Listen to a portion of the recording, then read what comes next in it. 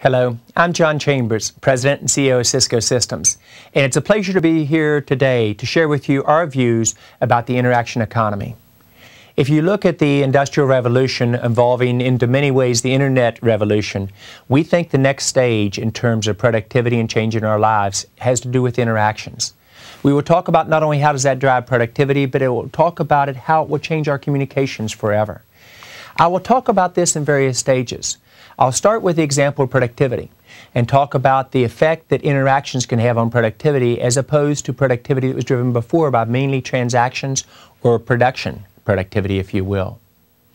We'll talk about the importance of catching market transitions, where if you're too early, it's almost as bad as being too late. But catching those transitions determines the futures of companies within an industry or even of countries.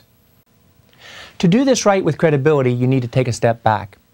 You need to look at our ability as a company to correctly anticipate and then position our company and our customers for these market transitions that occur. There is probably no better example of that than Cisco's leadership and the analysis of productivity. In 1997, we went way out on a limb, and we took a very strong position because of our own experience with productivity and networking capabilities to say that productivity of a country should not grow at 1% a year or 1.5% a year as it had in the U.S. for literally 3 decades, but should grow at 2 to 3% should be a given, and 3 to 5% was very possible. Most people did not believe that that was possible.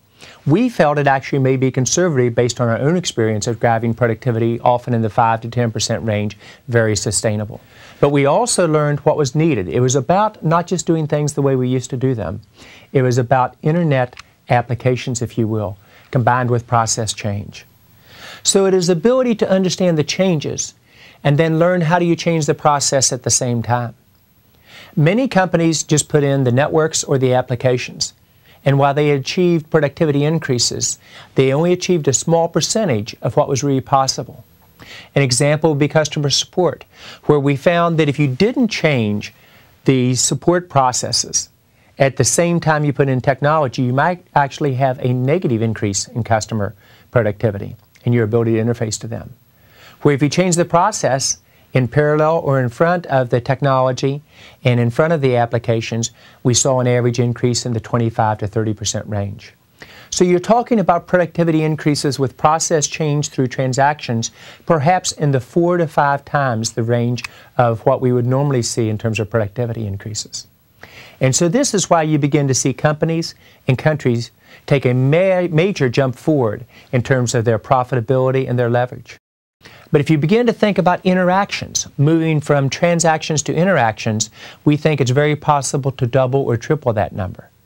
In other words, the productivity obtained through this, even though it will be more complex and more groups interfacing in ways we're just beginning to understand, perhaps could result in something that is 5, 10, maybe even 12 times more productive than what we saw before, according to our net impact studies.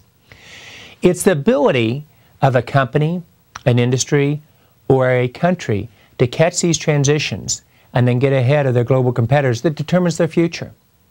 The productivity increases in the 80s were clearly about production increases, supply chain, if you will, the ability literally to move a production line faster than your counterparts. During the 90s and early 2000s, it was about transactional productivity, the ability to leverage transactions, ordering something, employee self-service, customer self-service. But it really is for the next 1 to 2 decades about interactions, the abilities of groups or in your personal lives, even your families, to interact in ways combining data, voice, video throughout an intelligent network that we're just beginning to understand the power that it brings to us in terms of capability. It is the ability to take these concepts and explain them in ways that at first makes us all uncomfortable, because remember, change makes anyone uncomfortable, including the CEO. But the ability to think about it in terms of transactions, in terms of productivity we're currently seeing now, and talk about what it means in terms of ordering information online, or checking on a delivery date, or doing a Google or a Yahoo search. Then moving to interactions. The ability of groups to work together in ways we're just beginning to imagine. The ability literally to build a major new aircraft, perhaps with 50 or 100 companies around the world coming together to build that aircraft virtually through shared systems. The ability to bring that aircraft to market perhaps 2 to 3 years earlier at dramatically lower cost. and to be able to ramp it up into production levels perhaps in half the time frame that was done before. It literally is the ability moving from a productivity production mentality, which was about making things, building things, and growing things, to a transaction, whether you're buying or stocking or shipping, and now moving into an interaction where it brings a whole new level of innovation to us, ability to influence others, the ability to group think together to move on a faster pace than any individual could do or individuals who interface to each other on transactions. The ability to change education at a faster and faster pace as well, and the ability to keep us all focused toward a common set of goals. Now, as you would expect, whether you're in Europe or the US or Japan as an example, where you have major industrialized countries, you're beginning to see almost all the job growth occur in interaction type jobs. There is still some in transactions, and as you would also expect, the production type of jobs are actually decreasing and going to other parts of the world where they can be performed more economically effective.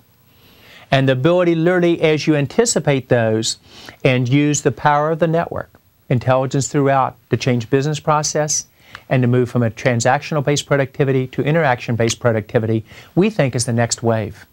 It would enable new business models in ways that we're just beginning to understand as intelligence moves throughout the network and the virtualization that is associated with that. But perhaps no move market transition-wise signaled a fundamental change more than the intelligent information network. That is where it literally became virtualized, where intelligent was in the networks, where things were stored, where the application resided. Your ability to change process and applications once this occurred is actually dramatically accelerating. And eventually, as the network becomes the platform, something that we've believed in for a long time. As you think about the future, as you make intelligent information networks throughout, and you begin to think about the network as the platform, what do? You optimize interactions. Interactions among groups, interactions among companies, interactions among people and families. That's how networks, we think, will evolve. For it to work effectively, especially in the interaction areas, you've got to have literally your employees committed to being able to do this, your supply chain and your customers. And the more effective we can do this, the more you can drive productivity at a faster and faster pace. Not just productivity, but you can meet your customer requirements at a faster speed than your competitors are able to do so. So when we looked at the productivity of the past in transactions, we thought about it literally on three axes: the network implementation, the applications, and the business process change. And how effective you moved on all three transactional axes determined your effectiveness as a company. Interactions would see the same concepts. Your ability to move in terms of business process or government process change, applications and services, and network infrastructure, which will allow an interactions that we're just beginning to imagine. What are the key applications? How do the applications have to interface? And how does the network literally allow virtualization of both where the data is stored, how it is processed, and where the applications reside? The interaction strategy will vary by companies or by industries, but it is the next wave of productivity and the way in which market transitions will occur. When you think about it, it optimizes innovation in ways that we're just beginning to understand. Thank you for taking the time with us today. It's been an honor and a pleasure to share with you where I think interactions is going for the future.